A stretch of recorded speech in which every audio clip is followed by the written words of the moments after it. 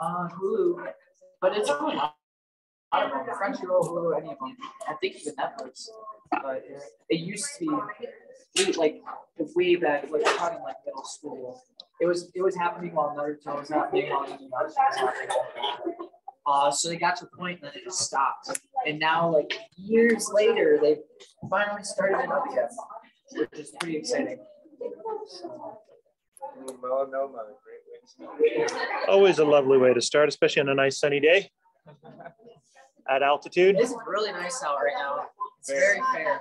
Yes, you're feeling very springy. I can tell you guys are like, yeah, you're all frisky and spring spunky. Yep. But it's gonna get horrible again like tomorrow. Yep, we'll get all good and depressed tomorrow. And then it'll melt off within a day and we'll all be right back where we started. Okay, let's go ahead and pick up where we left off. So this is where we left off, right? So we're talking about the skin cancer, right? We're going to be taking a look at, I think we ended off our conversation. We're talking about moles and freckles and all sorts of cool little things.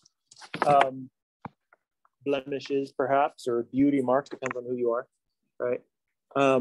One person's blemish is another beauty mark, right? That kind of idea. So then let's take a look at cancer, right? Because we talked a little bit about the like the basal cell carcinomas, right? We talked a little bit about sarcomas. We talked a little bit about that in the previous chapter. Of course, now the big M, right? Melanoma. And we were kind of talking a little bit also because when we took a look at this picture, a lot of you guys are probably looking at this thinking like, oh, wait a minute, crap.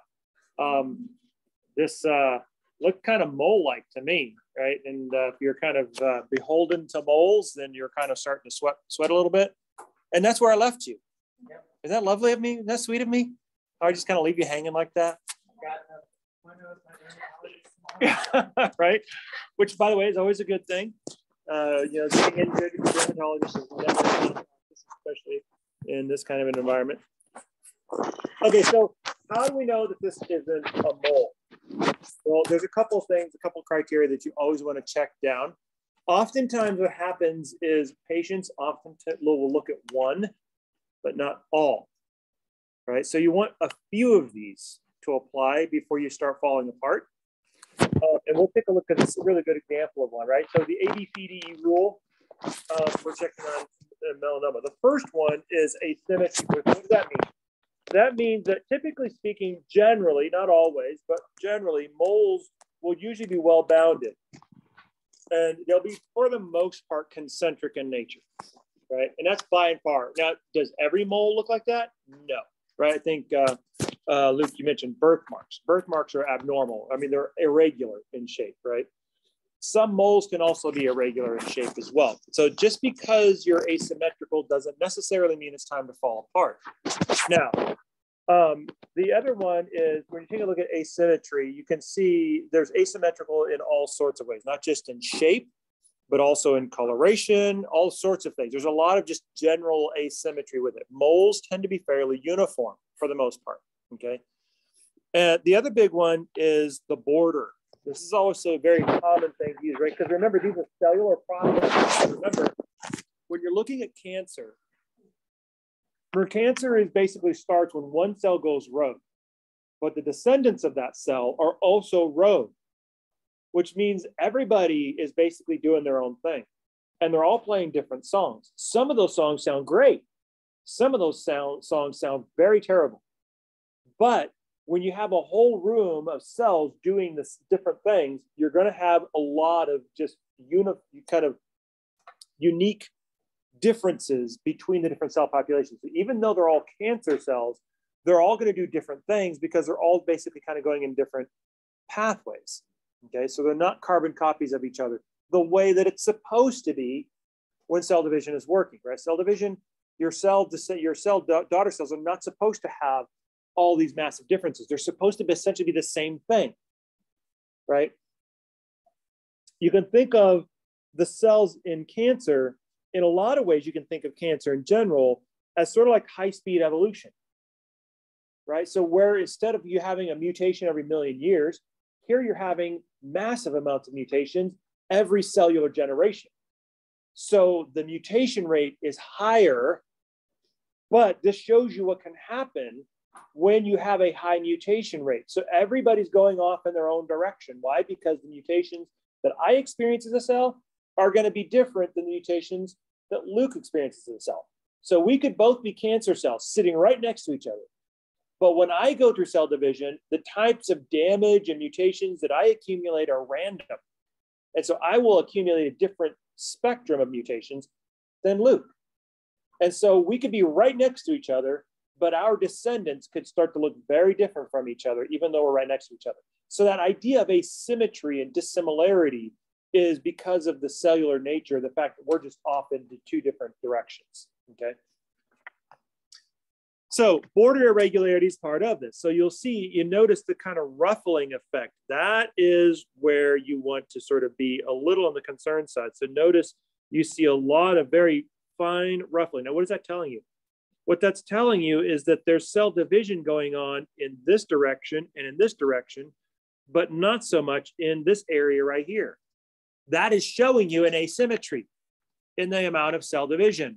Remember, even though moles are kind of asymmetrical in the sense that they have abnormal amounts of melanin accumulation, they're still symmetrical overall because they're producing the same high amount of melanin across the entire mole tissue, which is the reason why moles tend to be fairly continuous for the most part.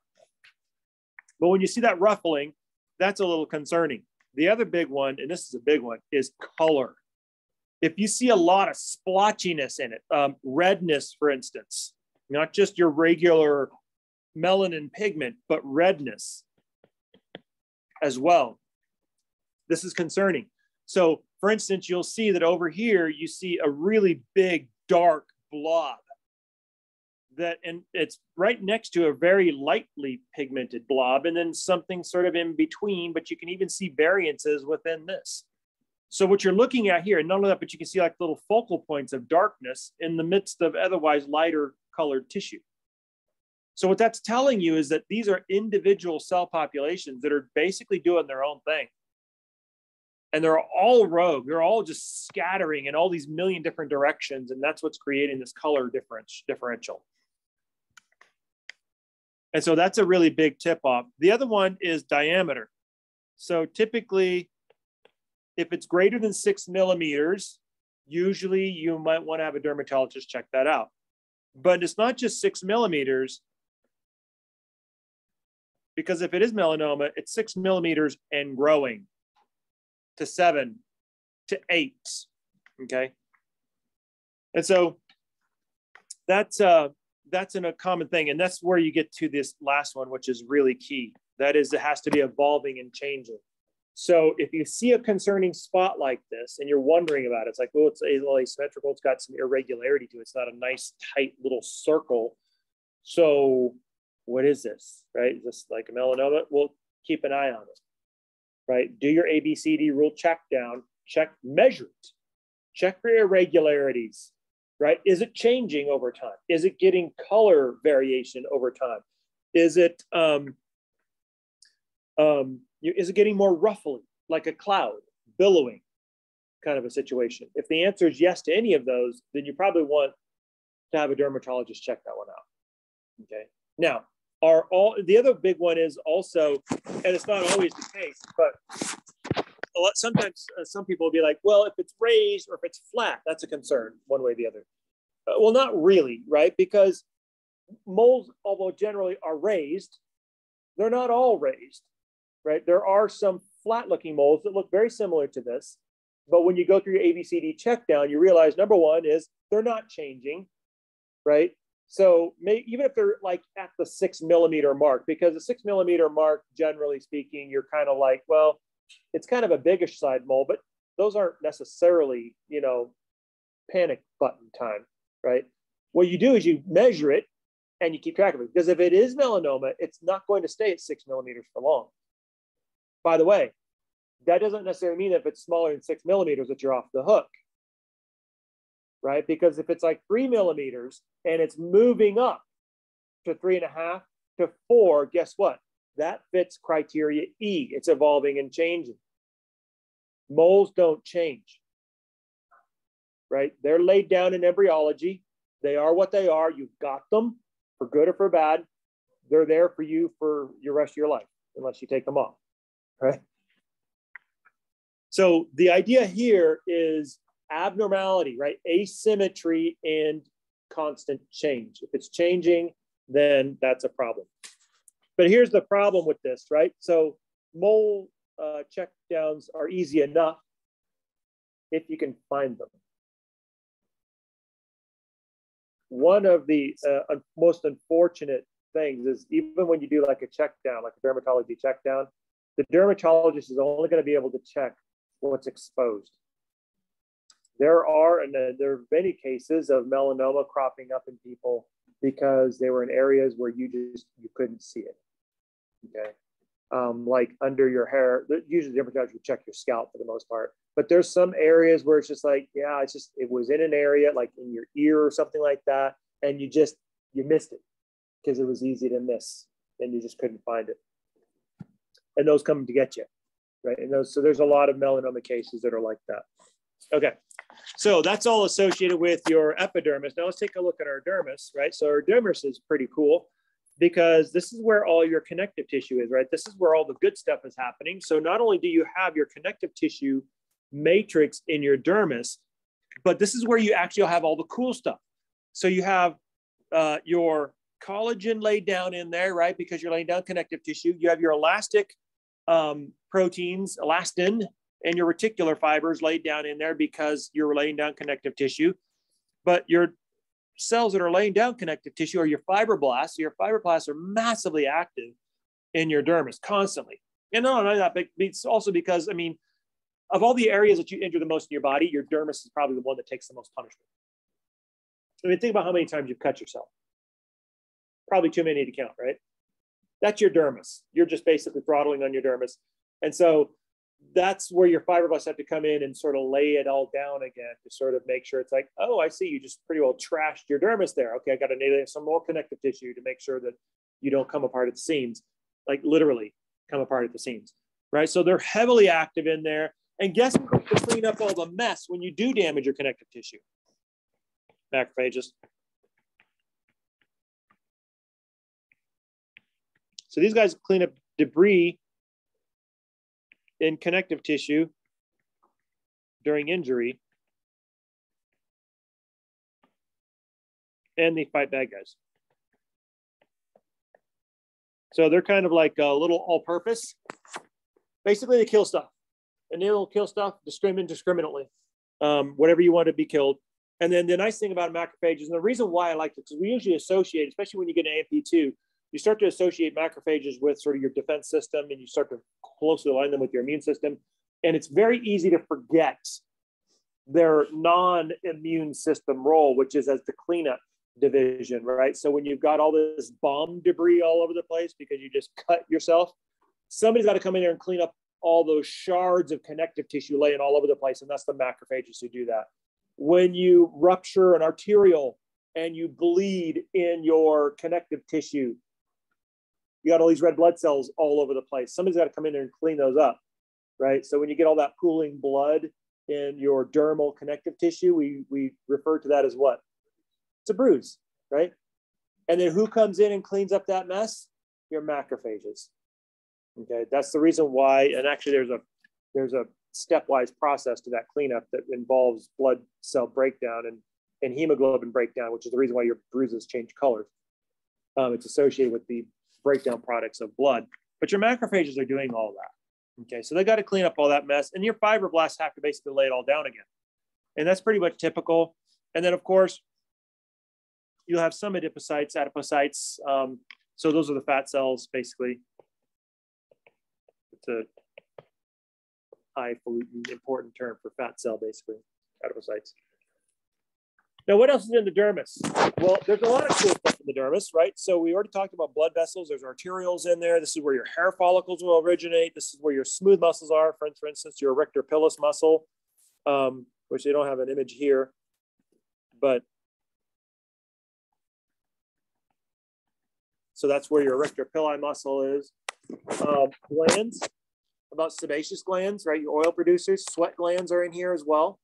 And then, of course, you have lymphatics in there as well. So anytime you have tissue that has a potential to accumulate fluid, or you need delivery of white blood cells, the lymph vessels have to be there because that's kind of their thing.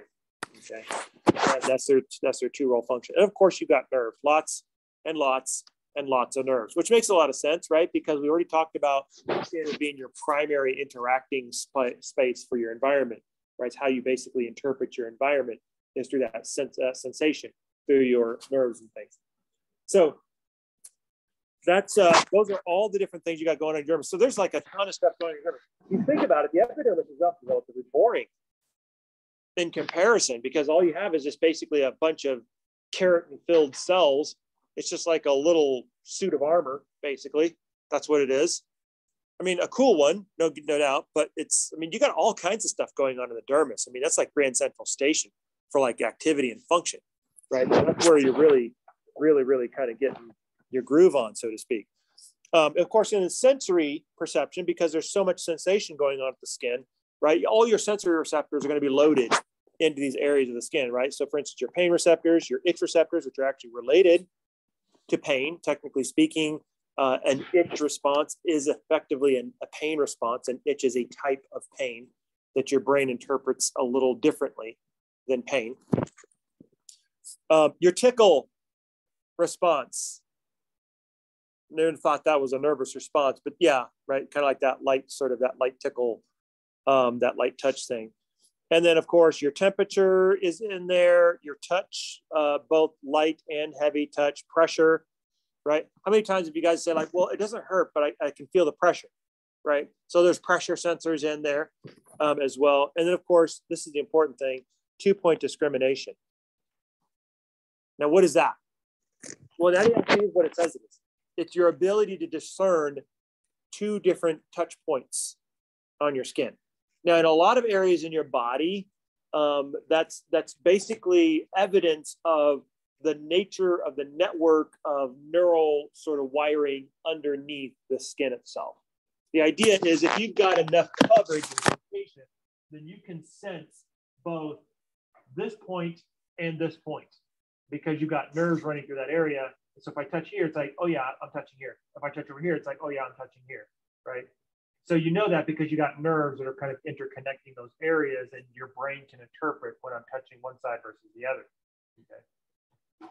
Now, when you get down to really fine motor, then typically speaking, this is what we're talking about, right? So if I were to use Anthony because he's here, right? If I were to touch him here on this shoulder, he would know I'm touching him on that shoulder, yes? Now, if I were to touch him over here on this shoulder at the same time, he knows I'm touching him in 2 different spots, yes?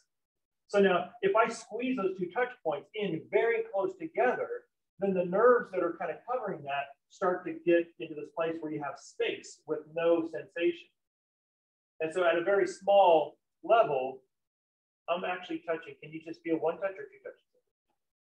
1, right? But I'm actually touching him in 2 spots with the 2 tips of my fingers. So notice his 2-point discrimination is broken down. Why? Because there's not a nerve that goes in between those 2 touches to tell him it's like, oh, well, you're here and here. There's only one that goes through there that says, oh, you're here, right? So what happens then is as you get down to finer and finer neural wiring, then there's more touch points. So I can get very fine. Like if I touch him on this fingertip, he can tell I'm touching him in 2 different places on his fingertip. Why? Because there's a much more intricate wiring in there. That's how we get that little fine motor kind of touch in our fingers. That's what that's referring to. Which, by the way, is one of the reasons why a lot of people don't like finger sticks, is because there's so many nerve endings in your fingertips to shrink that distance between the 2 points down to a very small size, so you can feel a lot of detail in what you're feeling. Okay. So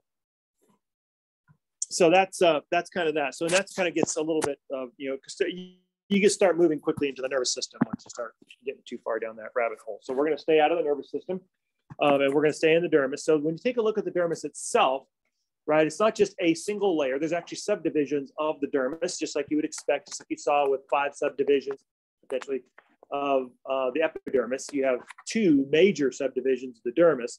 The first one is what's called the papillary division. This is the piece that's superficial. This is just right underneath, right below the epidermis. And so in this area, you're going to see different types of connective tissue. So we're not quite into the dense irregular just yet. Typically, what we're going to see is going to see a little bit of loose fill, right? That's areolar. And we're going to see a lot of elastic fibers. Why? Because you need the flexibility or the elasticity of the skin, right? Skin is notoriously elastic. And so this is what gives you a little bit of that elasticity. So in these areas, it's kind of like a ridge-like structure. So they kind of like form these papilla-like structures like this, which are called dermal papilla. And in this area, basically you have all sorts of things residing. You got different types of touch receptors. For instance, you've got the Meissner, which is light touch receptor, the Pacinian, which is deep pressure receptors in this particular case, and Ruffini, whoever that is. And then you got a lot of free nerve endings. I got to toss another name in there, right? By the way, these all have different names, right? So they're not just Meissner, there's other things as well. Pacinian is lamellar, so forth. So there's different names to these as well, not just the people names. But then there's like little nerve endings, like twigs.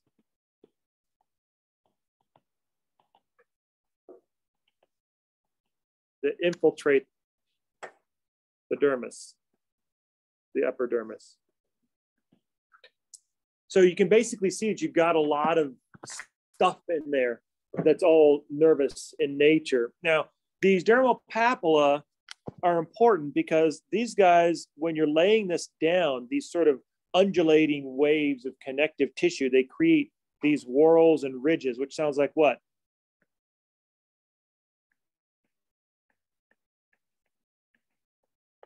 Fingerprints, right? Your whorls and ridges are basically the components of your fingerprint. So a whorl is when you take a look at your thumb, is kind of like a little looping sort of a thing, like that.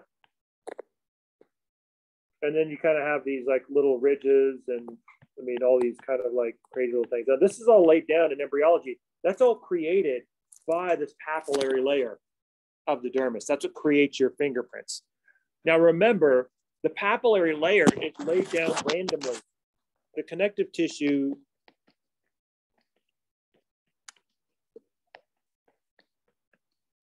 laid down randomly in development. What does that mean? That means even though me and my brother have similar genetics, we have different fingerprints. Right? So there's obviously a genetic component because development is a combination of genetically programmed and well-cued events combined with random stochastic events. The cued events, the genetic controlled events are something that we would all share based on the genetics of our parents, right? The random stuff is something that even two identical twins would not share because they just come out randomly. So even though genetically they're doing the same thing, then the laydown of it would be random, just like with moles, right? This is the reason why moles are different on twins because those are randomly laid down in development. So you can see you've got a little bit of light treatment of connective tissue, not a lot of thick, harsh stuff. The good stuff comes in the reticular layer. This is deep. This is the deeper one. This is where you get your dense, irregular, collagenous, very collagenous connective tissue. So this is basically the pink swirls, right? If you guys remember your histology, that kind of pink swirly connective tissue that you saw, that's what the dense irregular looks like. A lot of collagen in there, a lot of elasticity. You're always going to have elastin in this particular tissue because of the flexibility requirements of skin, that elasticity that you need for skin. So you're always going to have those elastic fibers in there as well. And so this is basically where you'll have a lot of those deeper structures of the dermis originating. For instance, your hair follicles will originate deep into the dermis, into the reticular layer. A lot of your nerves will be originating from that area as well. It's like the Pacinian, for instance, oftentimes can be found in the reticular end of the dermis rather than being riding up high, the papillary layer. The oil glands, sebaceous glands, which are typically associated with the follicles because you're lubricating your hair. That's kind of your natural conditioner. That's basically going to be associated with the deeper area of the dermis. Your sweat glands as well are going to be originating in this particular area, in the reticular, the deeper layer of the dermis as well. And then delivering the sweat is by a duct. So you have a duct that goes through the reticular layer, up through the papillary layer, through the epidermis, and then empties, opens up into the outside of the skin so you can actually secrete your sweat on the surface of your skin. So those are all a part of that. Your heat sensors, right? So your ability to sense hot and cold and those sorts of things, those are all deep in the dermis. So there's a lot going on in your dermis, and especially that reticular layer of your dermis, there's a lot going on. So the other thing that you see in your epidermis and your dermal dermis, not your epidermis, your dermis, because the papillary layer, as it's laid down, is laying down these ridges and whorls, which are your fingerprints, right? And that's kind of very individual to you because we all go through a slightly different set of experiences embryologically. That's why we're different. The same idea of laying down the dermal ridges in specific patterns gets to this idea of cleavage lines. And if you've ever been in a surg tech class, one of the things you learn about in all these is cleavage lines, right? And the reason why you learn about cleavage lines is because when you lay down these little layers of dermis, it's like you're being laid down as sort of like, you know, strands of a fabric, if you will, like a toga, right? Like you can drape a toga like across your chest. You could drape it straight down. I mean, you can do all kinds of things with it. You can go all the way down. You can wrap it around like a scarf. I mean, so there's a lot of different directionality you can take. Same thing's happening with this dermis. As you're laying this down, it creates these sort of directional longitudinal lines of symmetry in your body that we refer to as cleavage lines. The reason why we call them cleavage lines is because of the way that it's laid down in development. So for instance, your cleavage lines will run parallel oftentimes to each other in various directions, depending on how it's laid down. Now, the reason why this is important is because when you're doing surgery, you want to make an incision that goes along with or is in parallel with the cleavage lines. Why? Because this will help you to heal faster. It'll keep the suture closed, right? And it'll be less visible. So there'll be less scarring involved in there. Now, if you cut across, which sometimes you have to do, sometimes you have to do it. It depends on how you want to get about it. But if you go perpendicular to it, then what's happening is these cleavage tension lines are actually pulling the suture apart. So that's going to leave more gapping in between the suture itself, which is going to lead to a greater likelihood of scarring. Okay, so now if you're a surgeon and your goal is to minimize scarring, then you try to go with the cleavage lines as much as possible. Now, is this all that important if you're trying to do an emergency appendectomy? Perhaps, right? But let's face it. I mean, if you're an abdominal surgeon, you're worried about keeping the patient alive. So if you have to go across the cleavage lines, so be it. So you have an ugly scar. Consider it a battle mark, right? A badge of honor. That's your Purple Heart for life, right? So that's like you're welcome to being alive. Here's your Purple Heart. It's a scar, right? So that's what they're interested in. Now, who really gets their geek off on this one? The cosmetic people, right? So like if you're having to do some sort of a surgery, abdominal surgery, and you're like a swimsuit model, and so you have a lot at stake in terms of making sure that you don't have this hideous looking scar because nobody's going to want to look at you, and that means you're not going to get a job, then oftentimes a cosmetic surgeon will try to play these little games to see if they can, make sure that these scars are invisible. And actually, that's what a lot of cosmetic surgeons do, is to say, how can I change the way you look without it being obvious that I changed the way you look, right? So then the problem is that never works, right? Because we already know what you're supposed to look like. And the fact like this is not normal, right? You're like, okay, wait a minute. How old are you? You shouldn't look like that, right? You didn't even look like that when you were 20, right? So you look like some sort of a cat. Something I worked on in AMP. Right. So that's kind of what you have. Like Surge Tech, they kind of do this a lot. Okay, let's keep going. Yes, right. Hypodermis, basically. Hypo, below the dermis. Skin. So remember, the dermis, the connective tissue, is the biggest part of the three-layered system of the skin, the integument. Not only that, but the dermis is actually what we refer to as skin proper, right? Which is the reason why we say there's the dermis, the skin, and then there's the epidermis up on the skin, and then there's the hypodermis below the skin. So when you, like, I think I told you this guy before, right? So when you tan leather, the leather is the dermis. That's the connective tissue. So that's the skin proper, okay? And you can see that because there's so much stuff going on in there. Now, what about the hypodermis? Well, the hypodermis doesn't really do a whole lot of use. I mean, what are you going to find in here? You're going to find fibroblasts in there, sure, right? Because you need to have them in there so that you can reconstruct the tissue when it does get damaged, because that's also going to get damaged if you cut yourself. A lot of adipose cells, right? This is your subcutaneous fat. This is where most of your fat reserves are. And not only that, but typically speaking, generally, when you look at adipose cells, this region tends to grow. You tend not to add or accumulate more adipose cells. So they tend not to divide. You tend to fill them up more, right? So you make the adipose cells that you have there fatter, right? Which is, generally speaking, your body doesn't replace them, right? So you don't like increase your fat cells.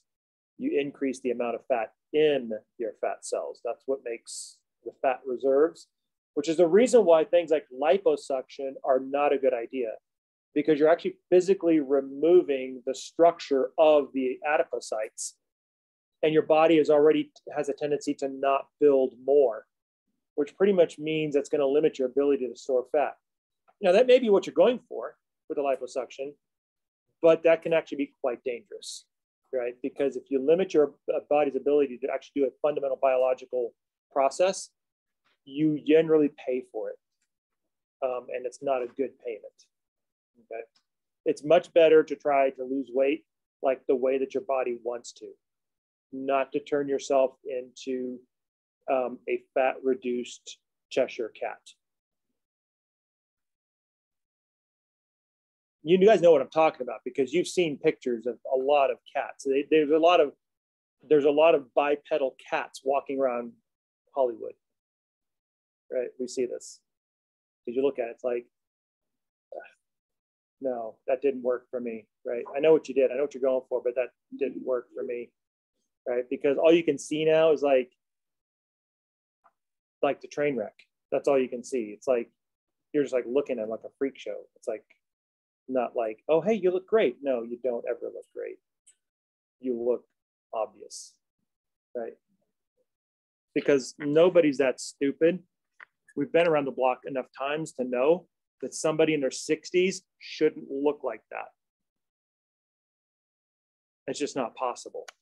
I mean, there's a rare, it is possible, but the number of them is so rare that, yeah, it wasn't you. Because I remember what you looked like before you went in. And it's like, you know, you just kind of like take all the good skin, you just kind of tie it up, right? Like Grandpa Simpson. I remember that episode. I love that one. That was hilarious. Some of you guys might know that episode that I'm talking about. Yeah. It's like, I think it was neck skin or something like that. It's like, it's all like that. Yes. Yeah. And he's like, like, okay, that's just wrong. Just go with what you are, right? And it's this cracks me up because I'm all like, what do you think you're gonna do? You think you're gonna like be a stud to like the 20-year-olds? You're never. I mean, if you're in their 60s, let it go. The 20-year-olds are out of reach. I'm sorry. And they should be, right? Because, I mean, so I don't know who you're trying to like, you know, impress, because the other 60-year-olds already know. And those who are 40 already know. So the only ones, I mean, it's like, and the 20-year-olds are like, yeah, whatever, weirdo, right? So I'm out. So I never did understand that. It's like, who are you doing this for, and why are you doing this? Because everybody knows already. You can see I have a lot of issues with cosmetics, the entire field of cosmetics. Yes, they do make a lot of money. That just goes to show you how powerful our insecurities are with growing older, which is one of the reasons why there's a lot to be said for the attractiveness of somebody who is centered and stable and like completely okay with their stage in life. Like as you're getting older, it's like, yeah, you're starting to look like a little wrinkly bag of leather, but man, it's like, there's just something that's like an old wine. That's like, you know, it's like, there's something that's just cool about that, you know? You guys are like, no, it's not cool. Yeah. Until of course you get to the point in age where it's obvious that your skull is sliding off your face. I mean, your face is sliding off your skull, which is true, right? Because you get the bloody-eyed look, right? And you can't help it because that's your face sliding off your skull. I mean, obviously we start to get to that point. You're like, okay, you're just there. I mean, it's like,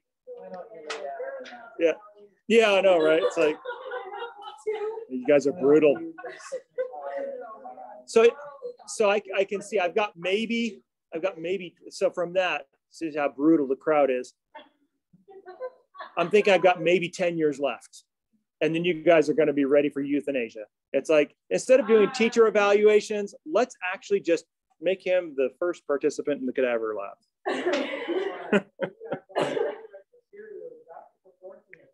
I know, right? So that's your hypodermis, right? So it's important though, obviously, right? Because this is your energy source. This is your energy reserves, right? We already talked a little bit about that. It's also your insulation, right? It does provide, we already know this from other mammals who beef up during the winter, and it works really well, right? So it's a really great insulator. And then of course, padding. I love that one, padding. So what does that mean? That means if you take somebody with a six-pack and you jam a battering ram into their six-pack versus somebody who's got a little bit of Santa going on there, who do you think you're going to hurt more? The six-pack, because you are literally bashing right into that musculature, which means you're immediately doing damage to some important tissues. Santa, beat away. I mean, you're not touching anything. I mean, you're not getting anywhere close, right? Those abdominal muscles have long since given up. I mean, they're like, you know, we're not needed anymore. So it's like, I mean, it's gone, right? So you're not doing any damage to them, right? So that's what we mean by padding. So just remember that when you go with body blows, right? Body blows only work if you've got muscle to hit. Right? If you're like, who was it that was kind of a little chubby? Was that George Foreman? He had a little bit of a gut when he came back the first time, not the first time, the second time. When he came back and he won the World Heavyweight Championship. That's before he started making all of his grills, his Foreman grills. Yeah. But he had kind of he's a chubby dude, big, but he's kind of chubby. So it's like, you don't want to body blow George Foreman because he's got a little more padding there. You want to save those body blows for somebody who's like chiseled, right? Like those MMA fighters. It's like, oh yes, thank you very much for removing all your padding, because my body blow. I mean, they're gonna hurt. They're gonna hurt bad, right? That's the reason why body blows are so effective on these well-trained athletes, is because you're doing more damage. There's no padding there to absorb that blow.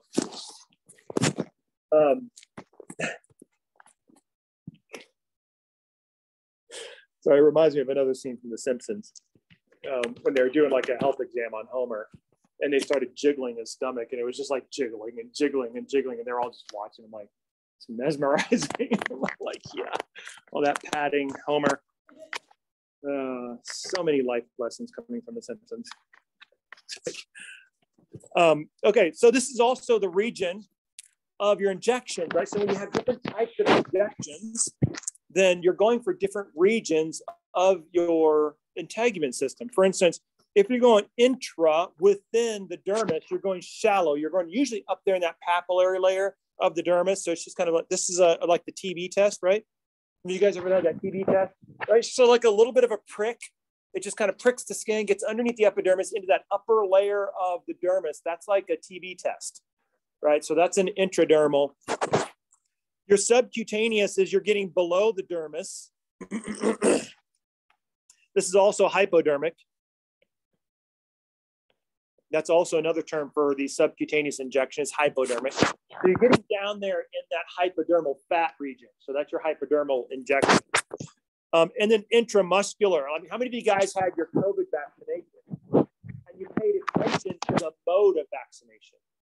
So in your records, it'll tell you what the agent was, that it was an RNA injection, and that it was either hypodermal, intradermal, or intramuscular.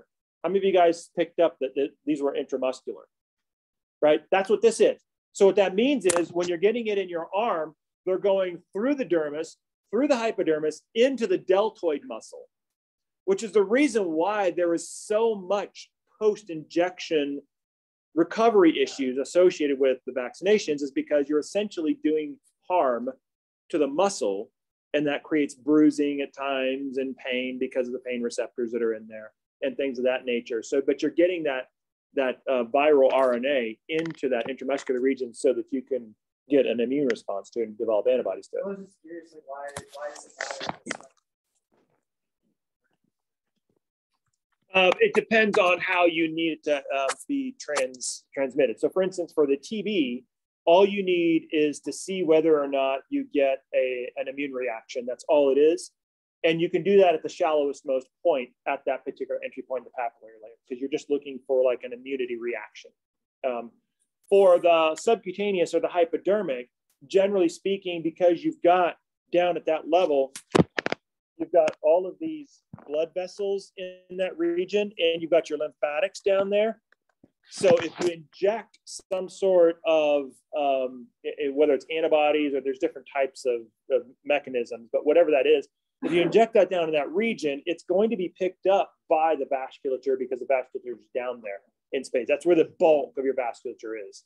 What's up in the dermis are smaller arterioles, right? But what's down in the hypodermis is the larger arterioles and also the lymphatics. So the lymphatics are also down in there as well. And so they will suck up and mop up any fluid that's in there, including what you just injected.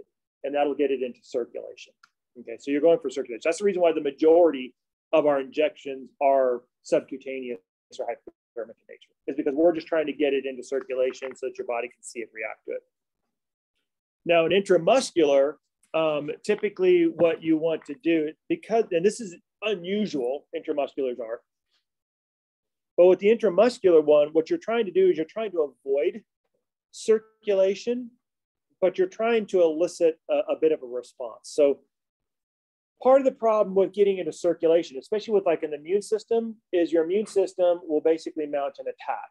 Now, it's like the COVID booster, which was an intramuscular RNA injection. What happens is RNA is single-stranded. And to every cell in your body, whenever they see single-stranded nucleic acids, they think viral invasion, because our genome is double-stranded. DNA is double-stranded, but most viral genomes are single-stranded. So when your cells see single-stranded nucleic acids, they immediately think viral invasion, let's kill and tear it apart. And that's what they do. They take the RNA, they rip it apart, they dismantle it, and then they destroy it.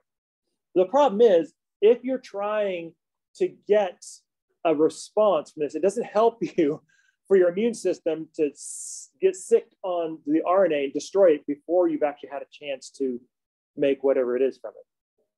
That makes sense? Yeah. Okay.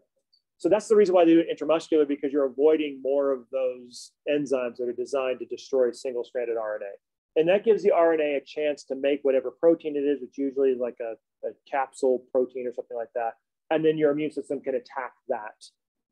And then go after that and treat that as like, oh, okay, here's the bad guy, right? So that's kind of what it's designed to do. So it's a slightly different mechanism in that sense. Okay, so what about the accessory structures? Let's take a look at some of these guys. Hair, right? Let's go for the hair first of all. So hair basically originates deep into the dermis, so in that reticular layer. And so you can see there's lots of different parts to it. We're going to take a look at each of the individual parts. But first of all, we're going to take a look at kind of where that kind of coverage. We're adults. We know where the hair is and where it's not, right? So those are sorts of things. Now, it's helpful to understand also that we're mammals, and unlike most mammals, we're fairly hairless. I mean, we don't have a whole lot of hair on us, actually, compared to most mammals. I think your dog, I mean, they're covered in hair, right? Most mammals are, but we're not, right? So the only areas where, unlike mammals, that we are not covered in hair for the most part is palms, soles, lips, things like that, right? So genitalia, some of the areas of the genitalia are not covered.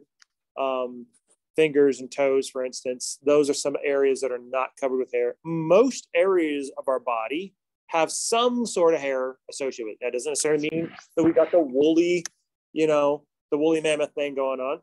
Some of us do. Some of us don't, right? But you have the potential for hair development across the body, but it's quite variable, okay? Now, obviously, when we take a look at the hair pieces, no pun intended, but if we take a look at the hair part of it, there's different types of hair. So not all hair is the same, right? There's different types of things. The structure is very similar, but the actual nature of the hair is different, okay? So for instance, when you take a look at a fetus, right, there's like a little bit of like goose down, like little baby fuzz on the baby. It's like right when they're born. They lose it pretty quickly, by the way. So you have to look really carefully. But that's called lanugo. So that's basically like a little itty bit of hair that's on them, just like a little bit of peach fuzz that's on them that disappears quickly and then slowly gets replaced with the full normal hair if that's in an area. So some of you guys who got the little baby thing, you know what I'm talking about, right? There's that like little baby fuzz on there, right? But it disappears pretty quickly within a few months, right? Because then, like even if you're a baby and you have hair coming out, usually you'll lose that in about 6 months or so, and then it grows back, so the full hair comes back, right? So there's this kind of transition that's going on there. Then you have what's called terminal hair. So this is the hair, right? This is the hair that we think of the hair, right? The stuff that we make all these products for. The hair, the terminal hair, right? This is the coarser stuff, the heavier stock stuff. This is our fur coat, right? This is what we see on our scalp. This is our eyebrows, in the areas that are covered, okay? So the axillary hair, your armpit hair, basically, right? Pubic hair, all this sort of stuff. Facial hair, this is all your terminal hair. But you also know that there's differences there, right? Like pubic hair, for instance, is a lot coarser than scalp hair. And not only that, but scalp hair can actually change a lot of times, right? So a lot of us kind of will go through stages in life where our hair is a little coarser and thicker, but then it kind of gets a little finer at times, right? So you can see there's a lot of dynamic variation in your fur coat as you go through different stages in life. And that's a very common thing. This is the reason why hair is a really fascinating sort of a thing, is because it's so consequential across all mammals. I mean, for mammals, it's their life strategy. I mean, it's like, this is how they save themselves. Like the snowshoe hare, for instance. I mean, its fur coat is what keeps it alive, right? For us, it's not so much keeps us alive, but it certainly does determine whether or not we actually replace the next generation, right? For us, our fur coat is largely wrapped in not necessarily to natural selection as much as it is into sexual selection, right? I mean, think about it. I mean, how many of you guys have a type, right? And that type usually goes into like hair color, eye color, right?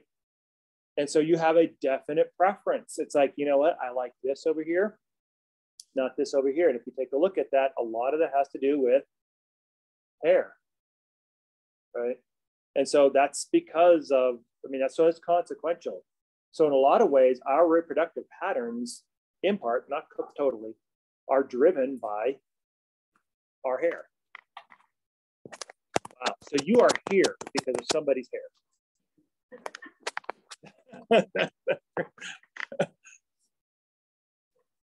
Okay, that's crazy. But anyway, there it is. But you know, it's true, right? Because we can all feel it in our own attraction, can't we? Right? I mean, how many of you guys have been like, okay, that particular hairstyle is like, wow, right? And then somebody, the same person changes the hairstyle drastically, like, woo, right? Right? So what happened there? That was a sexual selection thing. Was that the same person? Yes. All that happened was hair change, right? So hair is a big deal for all of you cosmetic beauty people who want to go into hair. Every now I get some of those. Then along with the terminal hair, we had what's called vellus hair. So this is kind of like the finer hair, the shorter hair. That's kind of like on your arms, right? This is like arm hair. Right, leg hair, for instance. So the finer stuff. But a lot of, I mean, we don't really care about that one, do we? I mean, we're not, I mean, well, sometimes we do, right? I mean, if we want to shave legs or something like that, or armpits or whatever, I mean, that's, I mean, so in some cases it does, but I mean, generally speaking, you know, it's terminal hair that's powering Match.com. But anyway,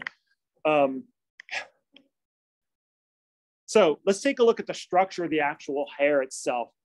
And so basically we're going to start off with defining some terms. First of all, the shaft is, and this is the key, we refer to the shaft as the part that's above the skin. So where you see it, what you see is the shaft of the hair, mostly made of keratin.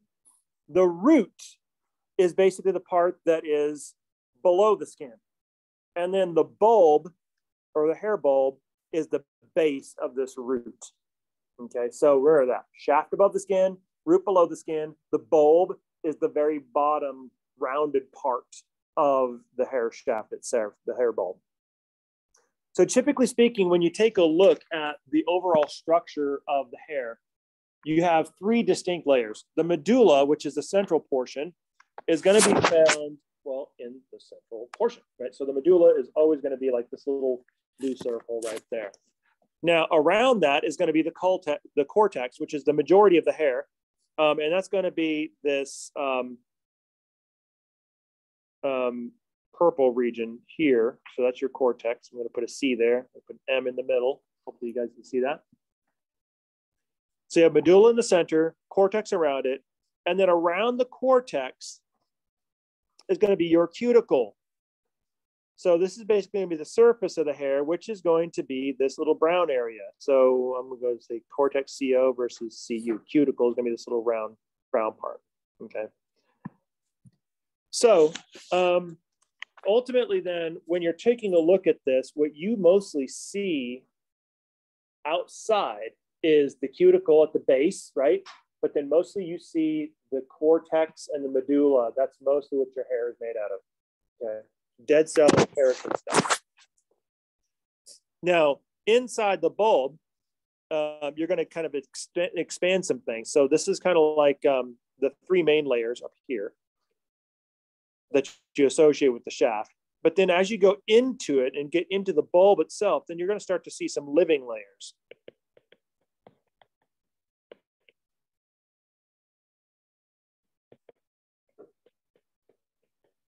Of the hair itself.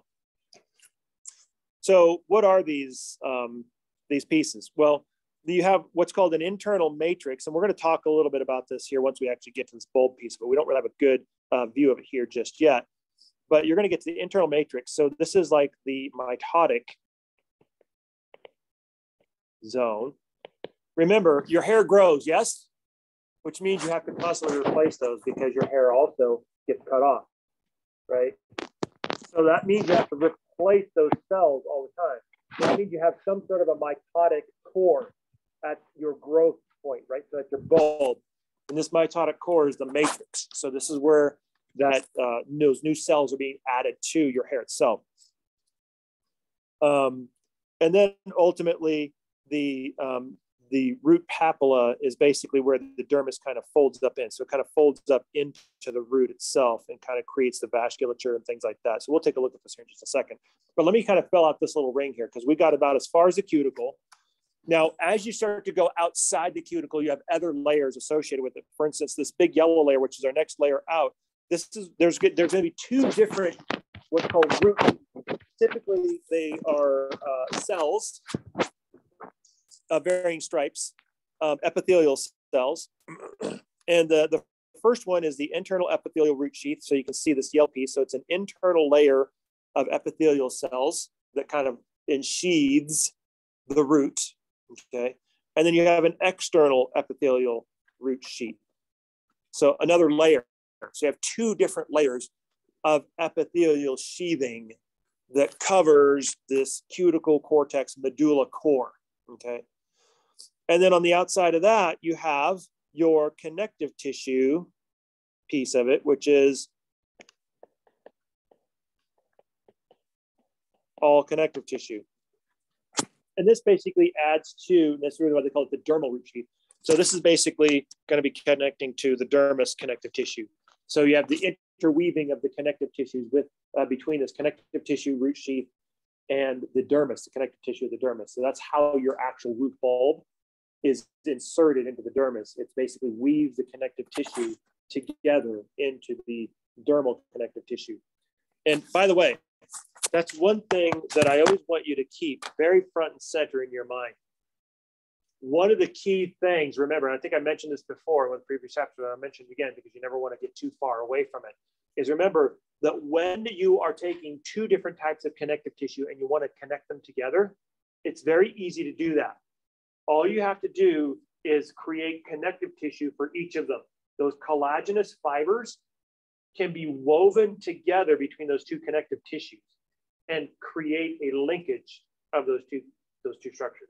Here's a good example, right? When you're taking a look at a tendon, the way that a tendon is attached to the bone is by using this exact strategy, right? We already know that the tendon is mostly collagenous fibers that are laid down, right? Well, as it turns out, the outer layer of the bone, it's got an outer liner called the periosteum, and we'll talk about that in chapter 6, the next chapter. But there's two layers of periosteum. There's a cellular layer that's close to the bony matrix, and then there is a connective tissue layer that's kind of facing toward the outside. And this connective tissue layer has lots of collagenous fibers in it, and this is where the collagen of the tendon interweaves with the collagen of the periosteum and basically kind of gets woven into the bone liner. So your tendons are literally woven into the periosteal connective tissue of the bone. So you don't just like stick a stamp on it and just glue it to the bone. You actually weave the collagenous fibers of the tendon with the collagenous fibers of the bone together so that it's actually a woven system. And that's because you got connective tissue to connective tissue. That's true wherever you are in the body for whatever the application is in the body. So if you want to embed a structure into an otherwise connective tissue matrix, all you have to do is put a little connective tissue around it and interweave these fibers into each other. Okay. So that is a common strategy. That's how your blood vessels are embedded in your tissues, because their outer layer of a blood vessel is collagenous connective tissue, and it interweaves with your surrounding connective tissue so that your blood vessels are stable and in place. They're not just wobbling and flopping around all over the place. Everything in your body is anchored that way. And that's a common strategy. You'll see like a functional inner portion, like the cellular layer of the periosteum, followed by a connective tissue structural outer layer, which is designed to interweave with surrounding connective tissue and anchor everything in place. That's a very, very common strategy to see throughout all of AMP. Okay. This is the first example of it. So basically this dermal root sheath then is going to be part of the dermis, and it's going to be surrounding your epithelial sheath. So here you can see, here's our circle view. If you take a look at it on the side view. So here you can see you've got your medulla here, followed by your cortex, your brown cuticle there. your internal root sheath, which is the shallower or narrower yellow section, and your external root sheath, which is the thicker pink section. So those are your two root sheaths. And then you can see the papilla, right? The hair papilla, where you can see the dermal tissue kind of oozes into it and creates this sort of flame-like structure. And this flame-like structure, if you take a look at it, is basically going to be like the stratum basale. So this is your mitotic layer. So you can see it's like a stratum basale here. This little mitotic layer right here is going to be your stratum basale. And that's going to be the one that's going to be making all those new cells. And all those new cells are going to be treadmilling in this direction, the direction of the growth of your hair. So you'll have some medullary cells, you'll have some cortical cells, some cuticle cells, and then you'll also have some epithelial cells, some root sheath cells, okay? Notice what you also have in here, melanocytes, these little green guys in there. Those are melanocytes. So just like with your skin, right? As you're laying down new hair cells, your melanocytes are laying down pigment in those hair cells. So as those cells move forward, you have the hair cells associated with the genetics of your pigmentation. So this is where your dark hair, brown hair, all that comes from. And that's the reason why your hair is pigmented. But also notice though, in this area, you also have your hair papilla, which is the vasculature. This is your vascular supply to the mitotic cells.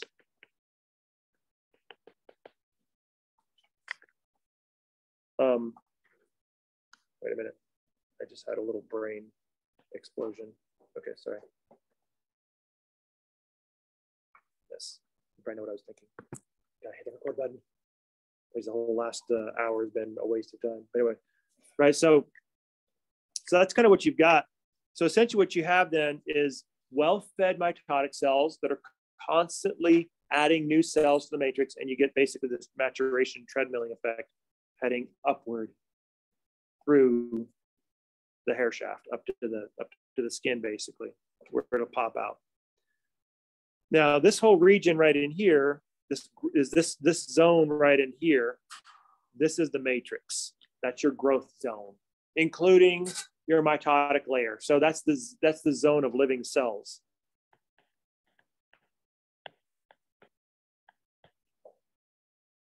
Cells are growing, they're mostly alive, and then eventually, obviously, at some point, the cells die, right? How do you know your hair cells are dead?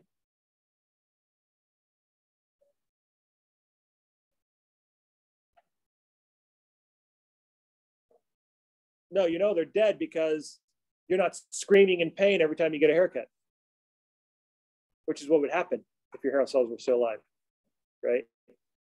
So they're all dead because you can just basically cut all your hair off and it's like, whatever, right?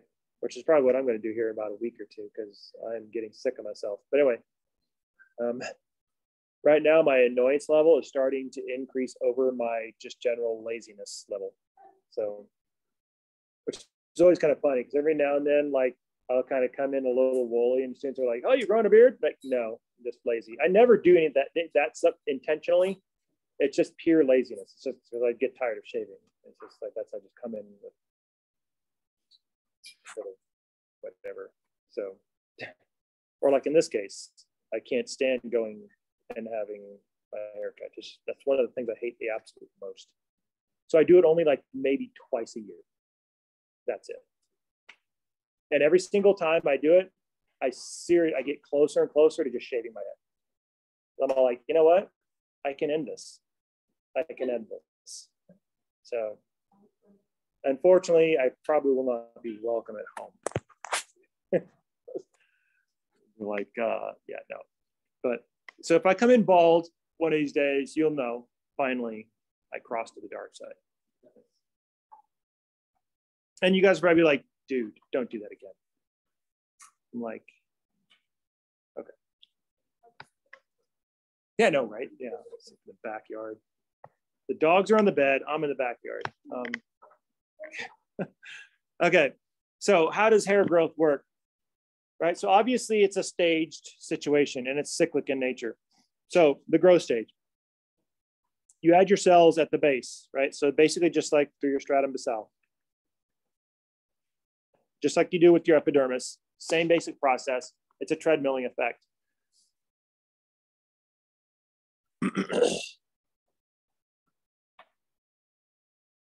So then ultimately, this is your growth stage. It's an easy one.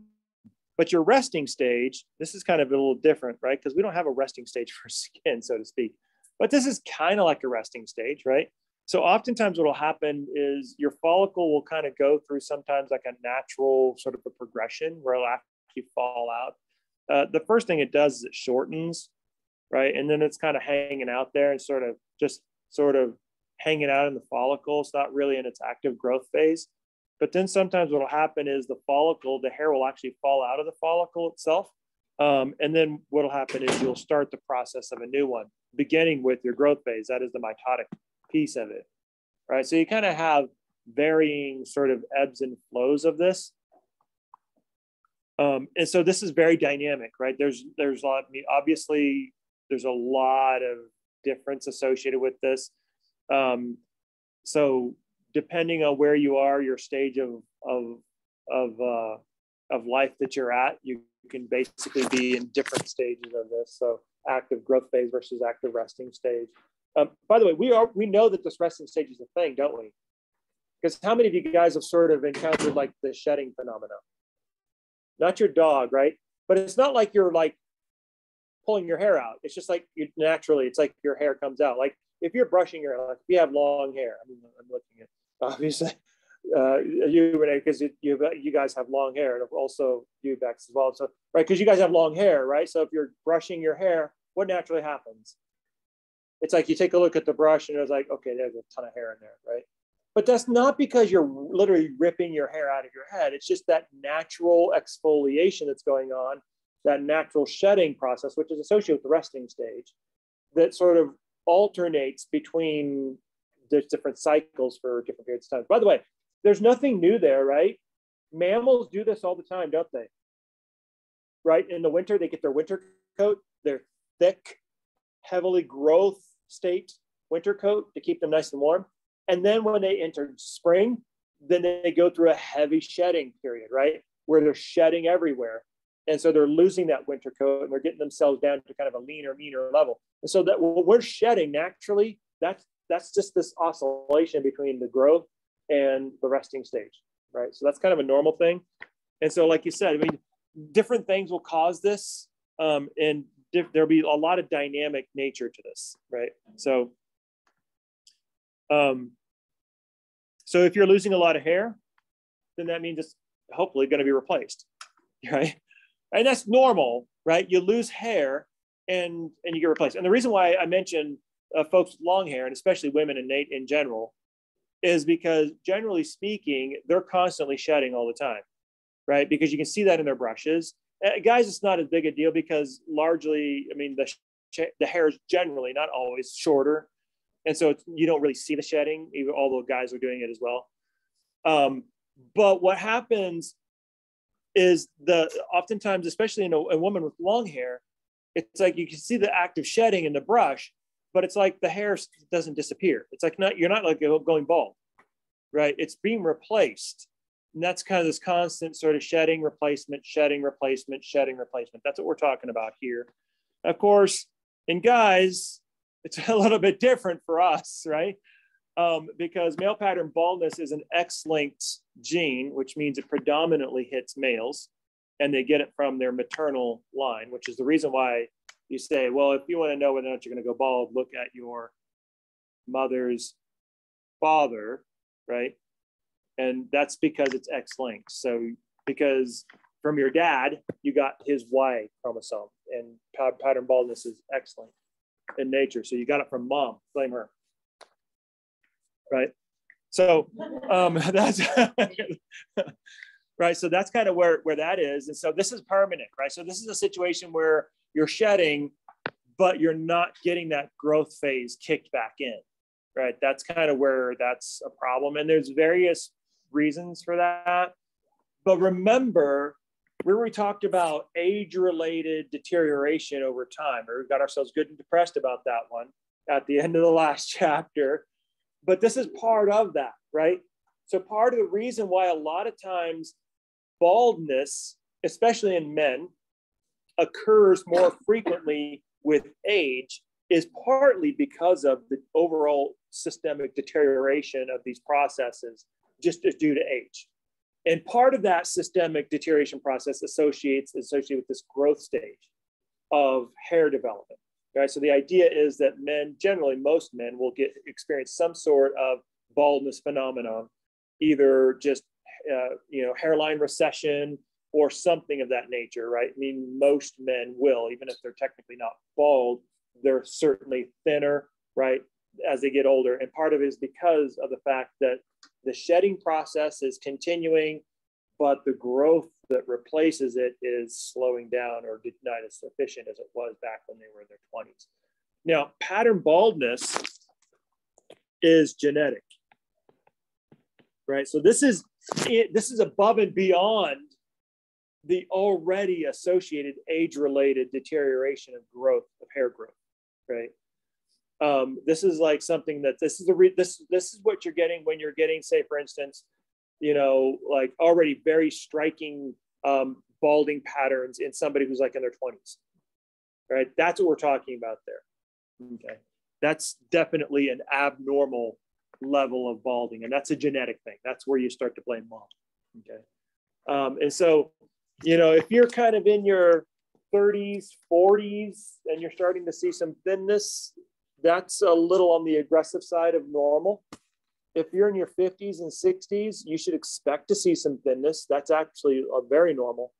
And if you're into your 70s and 80s and you're not seeing any thinness, that's pretty abnormal, right? So, I mean, that's just because it's an age-related progression, right? Just remember that, when you're looking at your significant others and they happen to be males, right? That's what you have to look at, like when you're in your 70s, right? It's like, what happened to your hair? It's like, what happened to my collagen? It's like my connective tissue. It's all gone. It's like all of it, right? What happened to my face, right? It's like, well, it's kind of sagging below the chin line now. That's the reason why I always say it's like AMP will rudely awaken you quickly. Because I always tell people, it's like, the hysterical thing about cosmetic surgery is if you've been on this planet for 7 decades, nobody looks good. Nobody. Nope.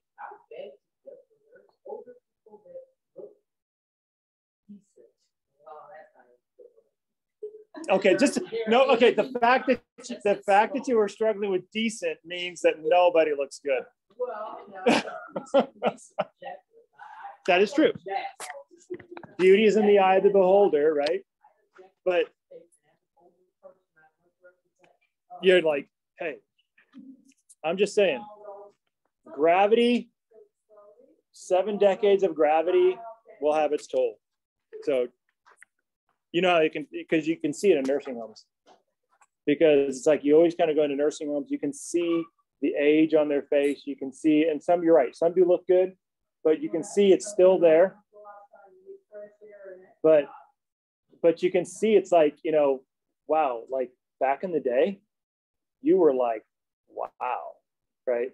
But it's like now it's like, wow, okay, my face is falling off of my skull and you can't stop it because it's gravity, right? Welcome to planet Earth. It's actually worse everywhere else. This is about as good as it gets, right? So that's the reason why I always tell people, it's like, if you marry, don't marry just for looks, because that is the stupidest reason to marry for. I mean, because all of that turns into tragedy. I mean,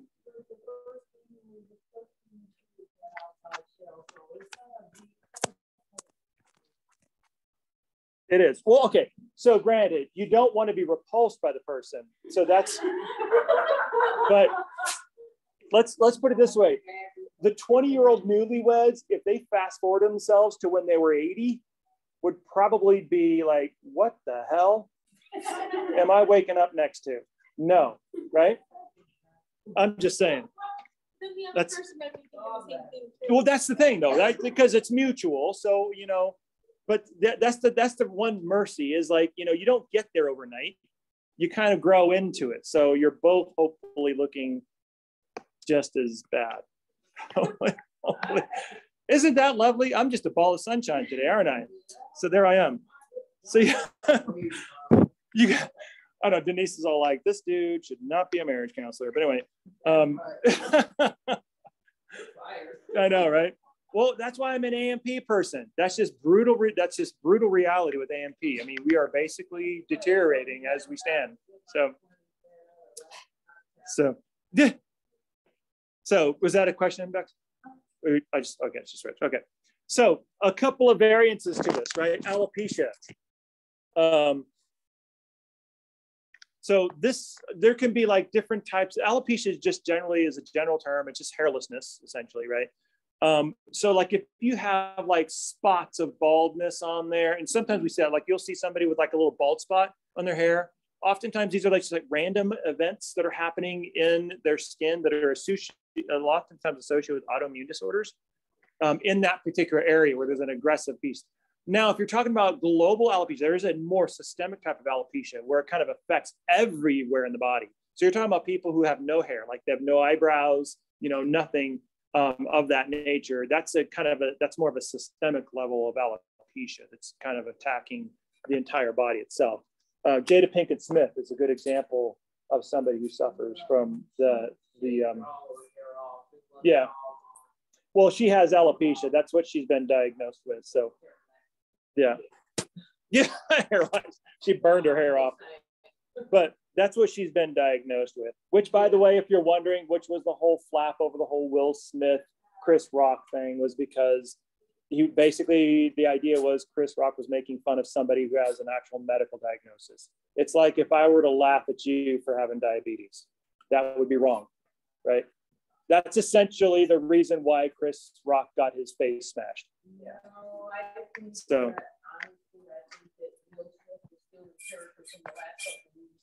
yes, he was.